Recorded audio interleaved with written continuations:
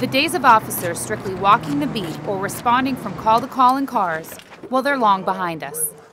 Tampa's unique landscape with waterways, wooded areas, inclement weather, and events with large crowds, officers routinely respond to not-so-routine situations.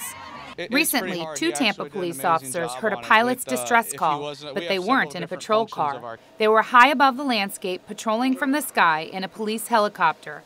They witnessed the Cessna crash and arrived on scene within minutes, extinguishing the flames, pulling the pilot from the crash, and saving his life. We're proud and we feel very accomplished that we were able to provide a service that normally isn't part of our duty.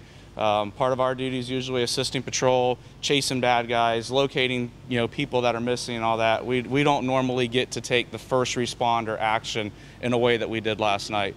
But I'm very proud to be part of this police department. I think we have one of the finest aviation units in the country, and we have a lot of capabilities that last night shows that we never know when we're going to get called upon to use those.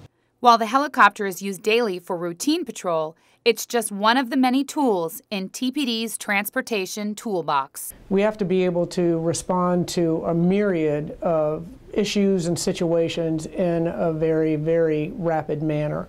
And these tools and pieces of equipment allow us to do that. Humvees for high water rescues, bicycles, motorcycles, segways, helicopter. We've got all of these different modes of transportation that not only allow us to respond in a quick fashion to serve the community, but also allow us to interact with the community in a much closer environment. An officer on a bicycle, as opposed to inside of a car, can make those connections, those personal connections with the community.